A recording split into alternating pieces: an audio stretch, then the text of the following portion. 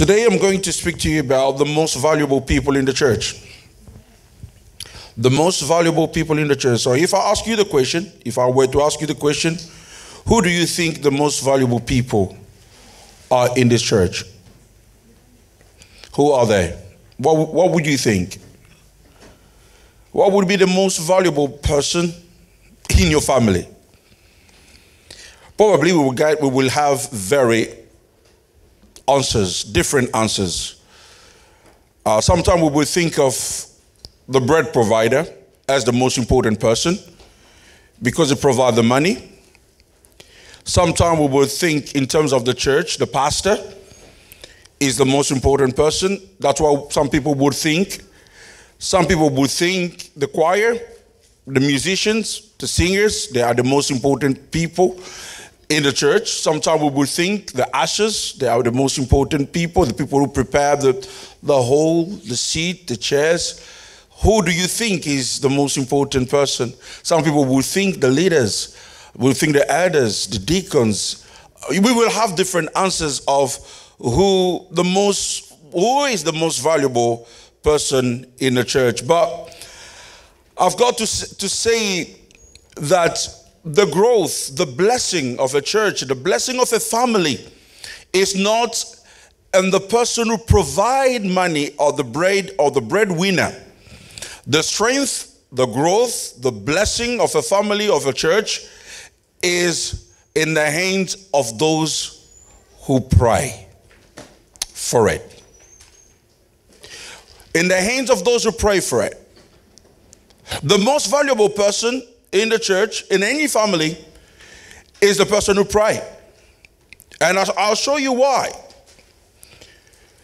The direct answer is, in fact,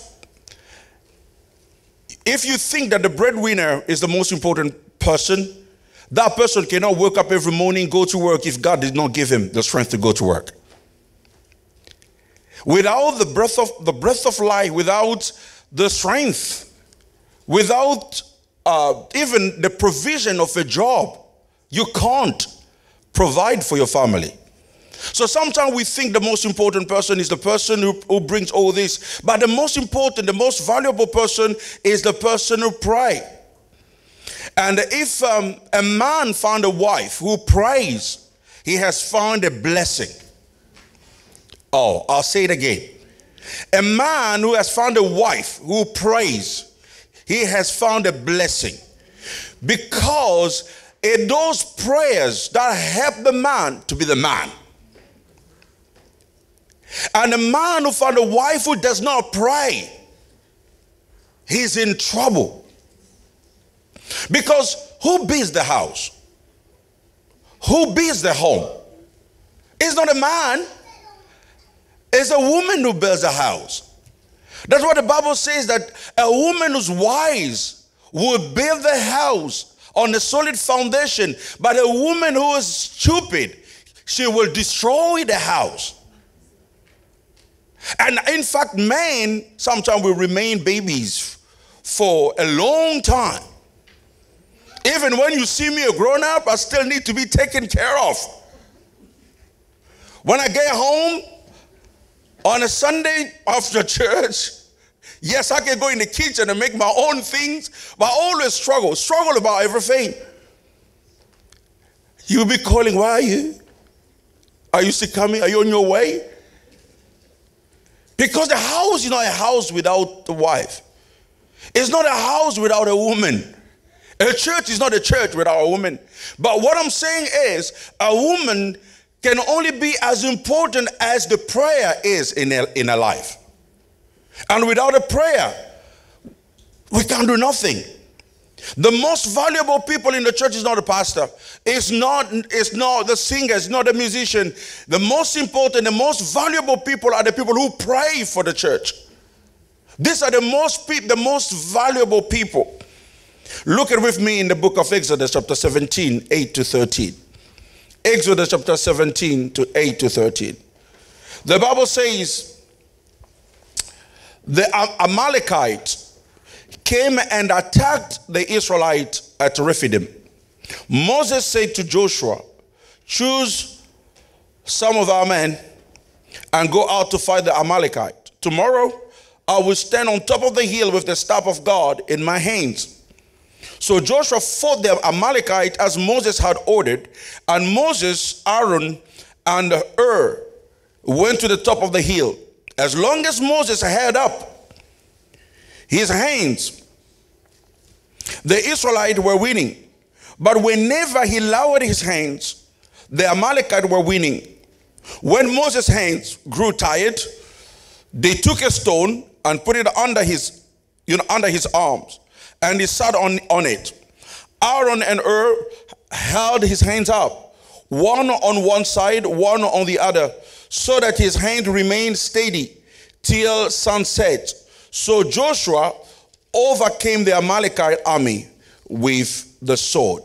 The Bible tells us about this incredible story about Moses and about Joshua. Joshua was general in the army, the chief of staff. He went to the battle according to Moses. Moses asked him to go and fight the Amalekite. The Amalekite, they wanted to defeat the people of Israel. They were fighting against the people of Israel. Joshua was fighting this battle, but he was not winning the battle, and it took a long time. Then the Bible says that Moses, as long as he kept his hands up, the Israelites were winning. But every time he was lowering his hands, they were losing. And the significance of this is that putting your hands up is you're putting your hands up to God. You are crying out to God. You are praying to God. You are asking God for intervention. You are asking God for strength. You are asking God for power. You are asking God for victory. And every time Moses was asking and crying out to God, every time he was praying, the Bible says the Israelites were winning. But every time he was not doing so because his hands got tired, the Bible says the Israelites, they were losing the battle. And this is what happened in our lives, in our families, in the church. Every time we raise our hand to God, every time we remain in prayer, every time we pray, our families are winning. Every time we are praying, every time we keep our hands up, our men are winning. Our men are the Joshuas. They are on the ground. They are fighting the battle. You don't know what your man is fighting at the jobs, at the workplace. You don't know what they go through every single day. But every time you kneel down, every time you raise your hand for your man, for your husband, for your family, something is happening on the ground. Something is happening on the ground. We don't realize it. I see people just being asleep. I see people taking things for granted. You cannot take victory for granted. You cannot take success for granted. You cannot take blessing for granted. You can't take anything for granted. Whatever you have to get it on your knees, and you have to pray. You have to ask to God. Some of your men will go on and do great things because they have support. That's why it's always said that behind a great man there is a great woman. Behind a great man, there's a great, when most of the time when a man is standing and is talking, we say, man, I don't know, we're not as strong as you think we are. Physically, yes, I can do that DIY. Work at home, I can fix that bulbs. I can carry that heavy stuff. That's all I can do really. But emotionally, are we as strong as women? Seriously, we're not. So God has given to each and every one something. And are you playing your part? Are you doing what you should be doing? And every time Moses' hands were up, the Israelites were winning.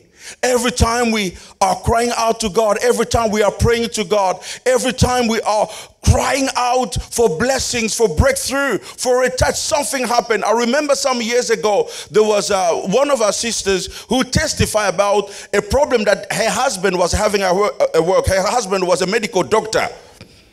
And at work, her husband had a supervisor, someone who was really making his life really, really tough. And the husband would come home every single time and complaining and crying.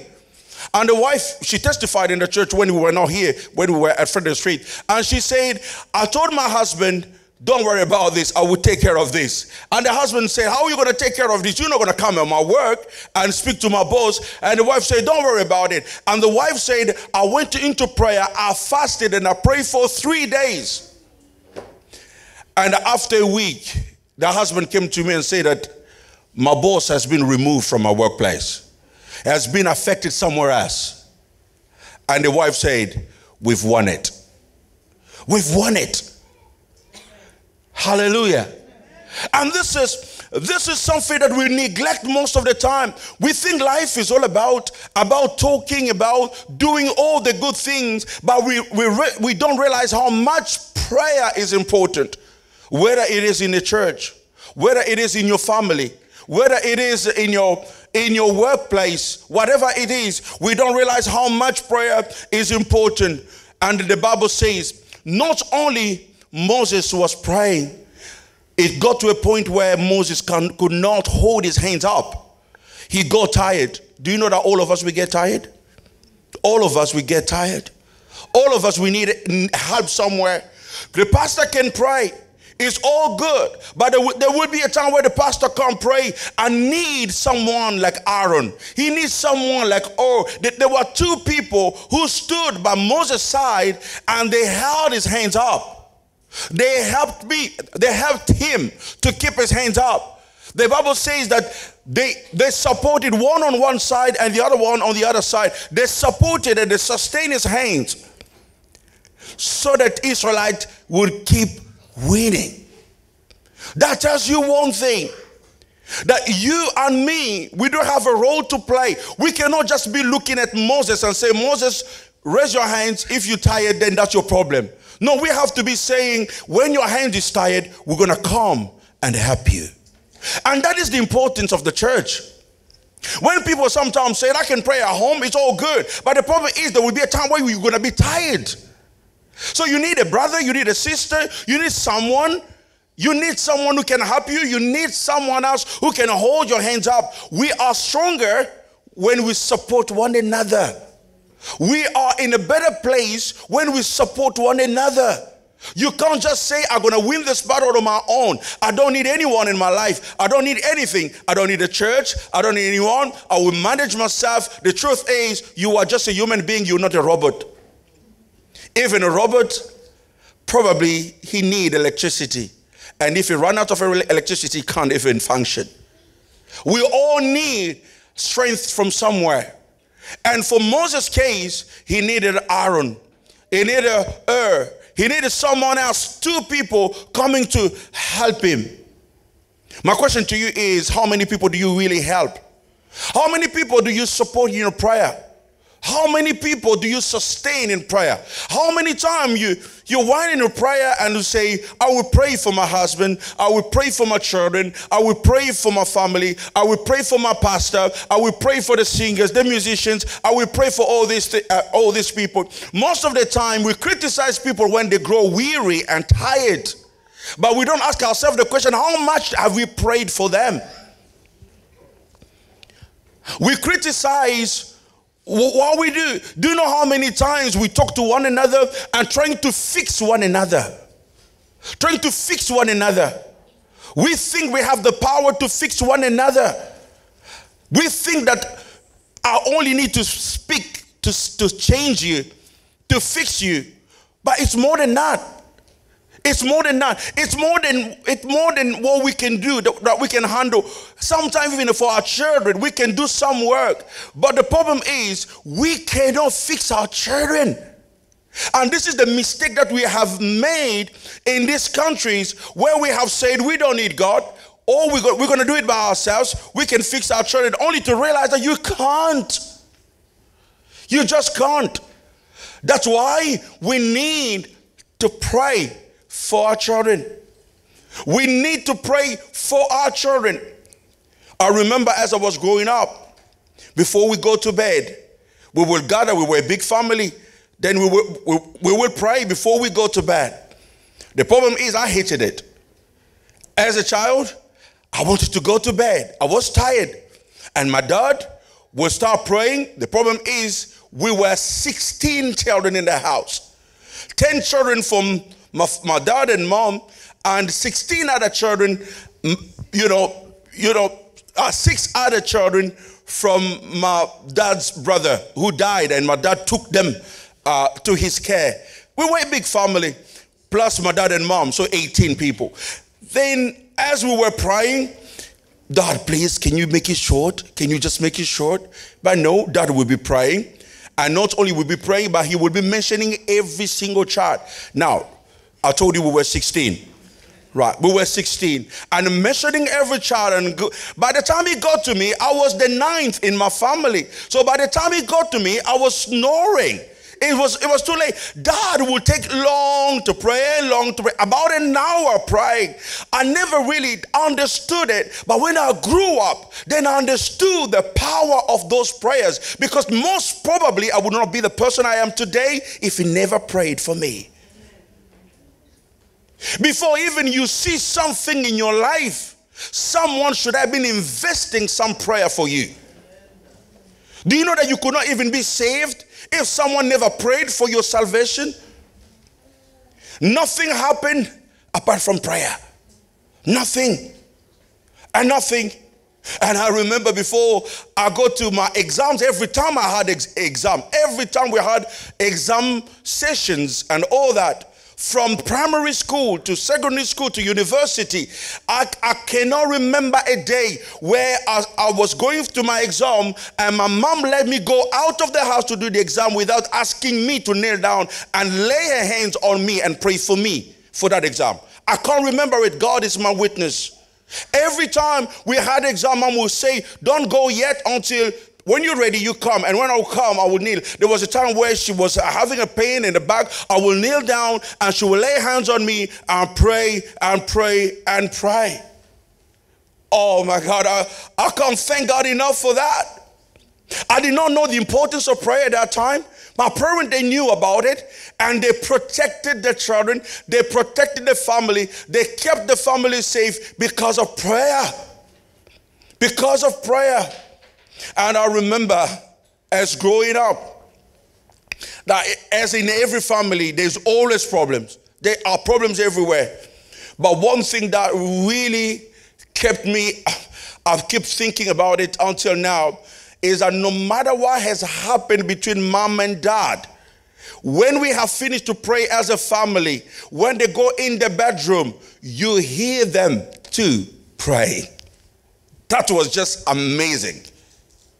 And, you know, that was a relationship, a marriage that lasted for a long time until my dad died. But when you ask someone, what is the secret for your marriage? What is the secret for your relationship? What is the secret for your family? It's not money. It's not beauty. It's not wealth. It's prayer. It's prayer. You can have all the money in the earth. Have you seen people who are poor getting rich and divorced because of money? Have you seen people who are okay? They were living. And sometimes we are in peace when there's no money. Everything is well. When we're managing that little, that little we manage. As soon as we get a bit more, then everyone gets his ambitions out. And that's why we cannot solve anything, any problem by ourselves. We need prayer. We need to sustain one another. We need to support one another. We need to come together and pray. When we're calling about prayer, my friend, you need to take it seriously. You need to take it seriously, because I need your prayer just like Moses needed Aaron. You need my prayer, and we need to support one another. We need each other's prayer so that we can stand strong. You know, I thank God for the 6-7 people who meet here every Wednesday evening for prayer. May God bless you all. But I have to say that if it wasn't for these 6-7 people meeting up on Wednesdays to pray for the services, to pray for the church, who knows what could have happened. I thank God, because as I've shown you how much prayer is the anchor, and I respect, I honor people who pray. People who pray. Your presence would not be possible in this place if someone did not come in this place and pray for you to turn up. Sometimes we take it for granted. We just think it just happened. No, it did not happen. God drew you. God called you. God invited you. You are here because God has pulled you from somewhere. But someone had to pray for you. Someone has to go on his knees and cry out to God, Lord, we want to see so and so. We want to see so and so. And God has answered. Your presence in this place, it is the answer to someone's prayer. And your blessing will always be an answer to someone's prayer. God answers prayers. God hears prayers. God do amazing things through prayers. And I thank God for these children, for these kids who take the time to pray half an hour before we start the service. Every Sunday before we start the service, you don't have all these kids coming around and going in that next room just to pray. They lay the foundation, the spiritual foundation of the church. We will not have a great service unless all these people who join in prayer half an hour before the service and pray. It makes a huge difference. It makes a huge difference. If you are standing in prayer, if you pray for your church, if you pray for your pastor, if you pray for your family, if you pray for your children, you need to understand that you are doing the right thing. And a lot of things would not have happened if you never prayed. What prayer will do? Prayer changes us. It changes the ordinary man or woman and makes them extraordinary. Prayer changes us by drawing us closer to God. Prayer changes and molds our lives. But however, despite God's promise of the power of prayer to change us and to change the world, many Christians never tap into it. We come to Christ for salvation, but then we live our Christian lives beneath the privileges that God has given us. It is as if God prepared a huge banquet for us, and we are sitting in a corner with a sandwich. What I mean by this is, God has said, I give you the power of prayer. You can do amazing things with prayer.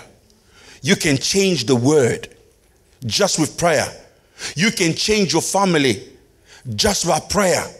You can change people around you just by the power of prayer. We know what prayer can bring, but yet we live beneath those privileges. We live below the standard because we don't want to tap into the power that God has given us.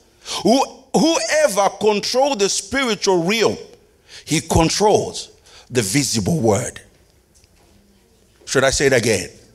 Whoever controls the spiritual realm, he controls the visible world. Before you conquer the visible world, you conquer in the spiritual realm. Right. The example, I don't know if you're getting what I'm trying to say. Moses was praying, okay? Moses was lifting his hands up. It did not have anything to do with the battle on the ground. Joshua was fighting the battle. That was the real battle. That was the visible battle. Moses was fighting another battle. That was the spiritual battle in the spiritual realm. And every time he was getting victory and he was winning in the spiritual realm, Joshua on the ground was winning. So when you get control of your spiritual realm, you get control of your visible world. Before you convince anyone to do anything, make sure that you pray.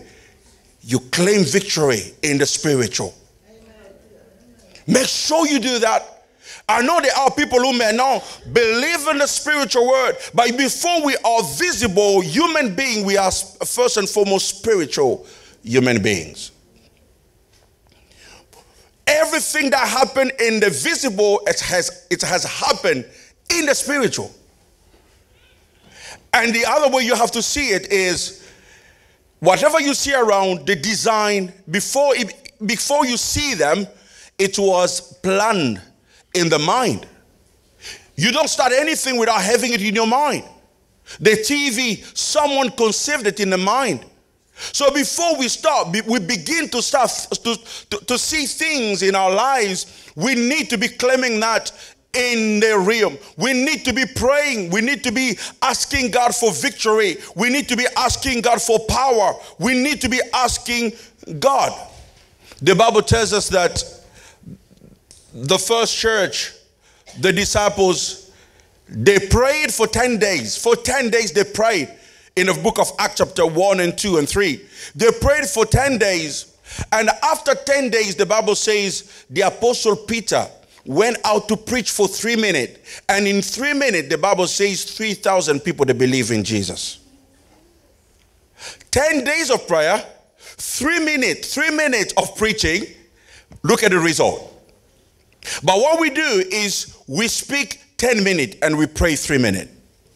We did the other way around. We do microwave prayers. Microwave prayers. And because we live in this generation where we want fast food, we need everything to be done quickly. You know, even when we are in the church, have you gone to services that took just 40 minutes, 45 minutes, because people are like, we want to go home. We want to go home. I want you to finish. We are in a generation of people who rush, who want to do things quickly. They microwave generation. Even now our prayer, they start just becoming just like who we are. We just go 2 minutes in prayer, 3 minutes in prayer. But then we've got a lot of things that we have to do. But as I said, if you can win the battle in the spiritual realm, you can't even fight the battle because you've already won the battle. Before you fight the battle, you've already won the battle. You've already won the battle. And that's why there is a saying in sport that whoever is bleeding in the training will not even sweat in the game. If you're bleeding in the training, you can't even sweat because you've done the hardest thing. And the battle really is nothing. If you can pray and pray and pray for your family, for your loved one, for your church, you've won the battle before even you see the battle, because God has given you the battle in the spiritual and you will see it in the real. The Bible tells us in Ephesians chapter 3 verse 20. Ephesians chapter 3 verse 20. The Bible says, now to him who is able to do exceedingly abundantly above all that we ask or think, according to the power that works in who? Hello, church. According to the power that works in us. Now, to him who is able to do exceedingly abundantly above all that we ask. In other words, God is able to do exceedingly above what we have prayed for, what we have asked in our prayer, according to the power that works in us. God has given us the power. God has put the power in us. The power to change our surroundings. The power to change our families. The power to impact other people, to impact our children. And that is the power that we don't usually use. If we can only begin to use that power in prayer and investing time in prayer. I'm talking about investing time in prayer. The time that you spend in the prayer is an investment that you've just made. You've just invested in something and you will see the result very soon. You will see the result very soon. And this is what the Bible tells us. I'll give you 5 prayer requests before I finish. 5 prayer requests that we need to do when we are praying. And according to John chapter 17, 8 to 24, the first thing we need to pray that we will sense the glory of God. We will sense the glory of God. We found this in John chapter 17, in verse 22. In verse 22, the Bible says, this is Jesus' prayer. Jesus said, and the glory which you gave me, I have given them. In other words, Jesus is saying to the Father, Father, the same glory you gave me, I want your people to see the same glory. That is God's will, for you to see the glory of God, to see the power of God. And let me tell you this, the word glory in Greek means the visible manifestation of the splendor, power, and the radiance of God. So when Jesus said that, and the glory which you gave me, I have given them, what God wants to see, God wants to see your life, your family, your church begin to reflect the visible manifestation of God's splendor, of God's majesty, of God's beauty. And this is what God wants you to experience. To experience that beauty, that power, that glorious power in our lives through prayer. Through prayer. And that means that every time we pray, we have to go before God and say, Lord, we want to see your glory in our homes. We want to see your glory. In other words, the visible manifestation of your presence in our homes, in our families, in our church. Lord, we want to see that. We want to see that. Lord, we want to see the visible manifestation of your presence on our children. On our children, wherever they go. Wherever they go. You know, one day when I was a young man, probably I was 16 or 15. In the area where I was living, there was a lot of jujus. But the jujus, I think you know what I'm talking about, jujus, yeah? Do you know what juju is? It's kind of magic, yeah? And young people, all the young people would go and get these things, but most of us, we were getting it for fight. Because at our age, there were gangs that we had to fight each other. The problem is, if you do not have a bit of it, you felt like vulnerable. You felt like vulnerable, and everyone had to get it. You know, you get it. And while young people would go, we will say, you know, a magician, and they will do kind of, they will put some wounds here, a bit of blood coming out, and they would take some of powder and putting it into the wounds, and they would do some kind of incantation and prayers. They will make you smoke tobacco, a strong, really strong tobacco. They will make you smoke it and invoke a spirit. And as they start invoking spirit, you start feeling something moving in you. And that's what most of my friends, they told me. The problem is this. Now, I felt like I was vulnerable for not getting into this, because everyone had it. And I made a decision to find someone who will connect me with the person who can give me exactly the same thing. And I went to that person, we spoke, and he told me what I have to bring. He told me exactly what I have to bring. And I managed to bring all these things. And as soon as we sat down, the guy started the tobacco and gave me the tobacco and said that you're going to start this. As soon as we were just about to begin, he told me, stop. And I said, why? I said, no, I can't do this. I can't do this. It's just like he got very uncomfortable that he said, I can't do this. No, stand up. I can't do this. Stop. Then he asked me to go out. I went out disappointed. I couldn't understand why all my friends will have this. It was just normal for everyone. But why I can't have this? Then I was going home disappointed. As soon as I got home, my mom was waiting for me and my big brother was waiting for me. And as soon as I come, it looks suspicious, really suspicious. But I just went into the house, and my mom called me, and I went into the house, and they asked me, where have you been? I wanted to lie. I didn't want to tell them where I went, because I knew they wouldn't like it. But one of my friends told my mom that Charlie is going to get that. And my mom began to pray Please God, I don't want him to get into this. Please God, I don't want him to get this. And as she was praying, I was just about to get into this, and this man got so uncomfortable that he asked me to go out, and I never touched it. Prayer is it's just amazing. My mom did not have the power physically to come and get me, but she had the power that she could use inside her, and the power of prayer. Wow. The power of prayer. You have no power to change people around you. Yes, but you have the power inside you.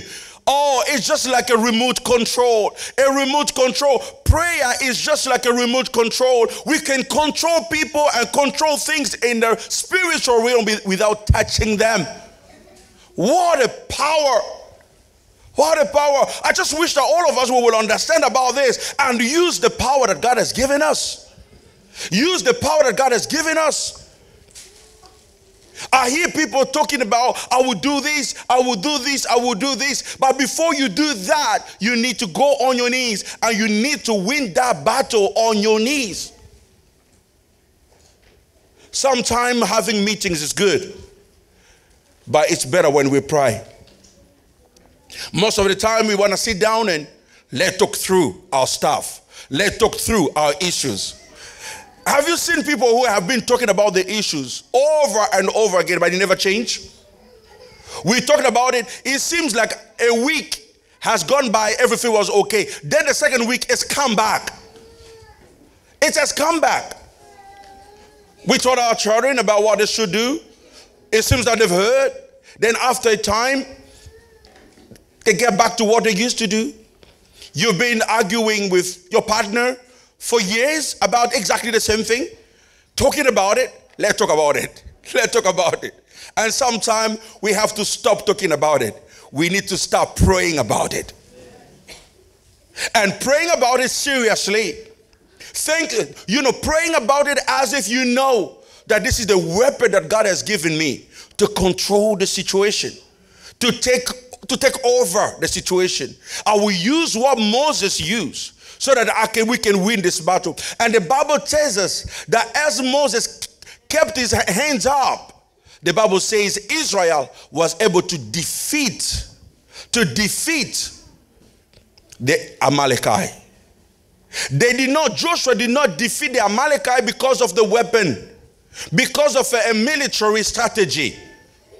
Most of the time we read books, we read magazines on how to take care of this, how to take care of this. My friend, I want to tell you, God has given you a simple solution for whatever you want to get. Prayer. Prayer. Prayer changes. Prayer molds people. He molds things. Prayer affects people. Prayer affects people. My friend, I just feel like telling you some of the story just to show you how much it's amazing prayer. There was a woman who lost her husband because of another woman. The husband left the wife because of another woman. But the problem is the woman who was left by the man, she was a warrior in prayer. The Bible says, the testimony goes that woman began to pray. She did not want to go and fight. She didn't want to go and make noise. She didn't want to go and do anything. She began to pray. Praying for the man, not cursing for the man, cursing the man. But the specific prayer is that she was claiming her husband from God. I say, Lord, this is mine. You have given me my husband. Lord, I'm claiming him in the name of Jesus. In the name of Jesus. It looked like nothing was happening for some times until one day a knock was at the door. At the man with the luggages, walking as if he was being drawn by a magnet. He was just walking and knocked at the door, and the woman opened the door and he went like, is that you? It's me, I'm coming home. Are you coming home? Okay, my darling, just go and put your stuff back where they used to be. As she said, I never went out to fight with anyone. I just put my knees down and pray and pray and pray. How many things we can control in this life? Not a lot. You can't control what I do at work.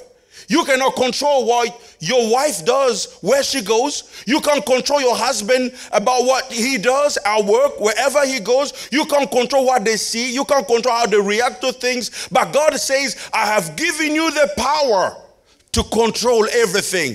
I've given you the remote control where you can go on your knees and claim for your children, claim victory for your children, claim protection over your children, claim that their lives will succeed, that God will glorify himself in their lives, and that will happen in the lives of your children. Someone who, hallelujah, someone who has prayed for his children over the course of their lives cannot lose.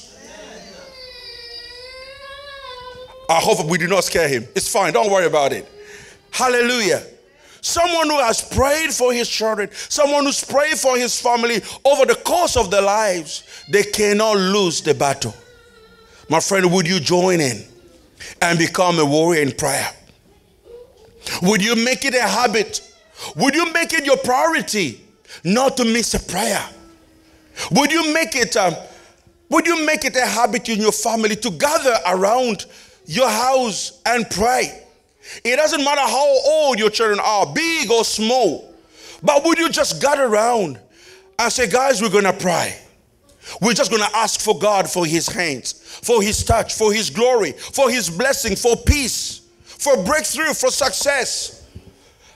Having talent is all good, but you still need the grace of God. Having strength is good, but you still need the grace of God. Would you make it a priority in your house? Would you make it a priority in the church when we have prayer meetings on Wednesdays? Would you just say to yourself, I'm joining the army? Would you make it a priority on Sunday instead of coming at 1 o'clock? Why not come at 12:30 and join in an army of prayer people who are impacting the life of others just by praying? Would you make it a priority? Would you be one of them? Would you be one of the members of your family who is impacting the lives of everyone in your family because you pray for each and every one of them? Can we bow our head? Oh, come and see, come and see, come and see, come and see, come and see what the Lord has done. He has done so much good.